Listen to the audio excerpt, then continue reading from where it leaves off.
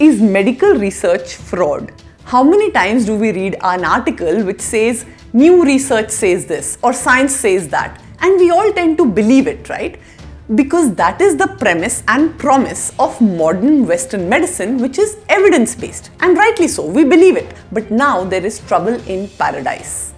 There is worrying amount of fraud in medical research. Fraud का मतलब जानती हो?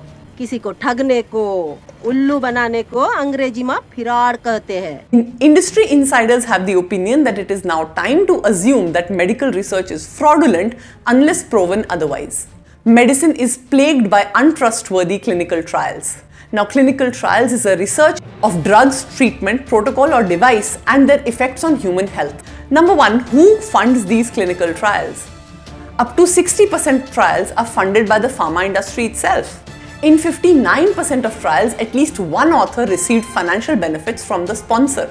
Amongst the pharma industry funded trials, 89% end up favoring the sponsor.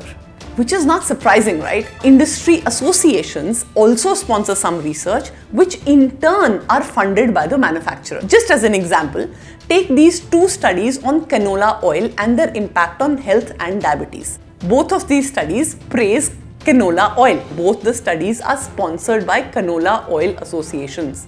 Who approves these clinical trials? Food and Drug Administration, United States, FDA, is the gold standard in this regard. But unfortunately, FDA and the pharma industry have a revolving door. Many FDA heads who are responsible for approval of the products later join the very same pharma industry. Now, this revolving door is not necessarily a bad thing, but it casts a question mark on the authenticity of the approvals that were given. Now, not all studies are fraudulent, obviously, but since most of them are coming under question mark, can we trust healthcare which comes out of such fraudulent studies? I don't know. And what are our health experts and policymakers doing? Are we blindly relying on studies and thought leadership that comes from the West? Clearly, that's coming from the West seems to be plagued with a lot of fraud and a lot of conflict of interest.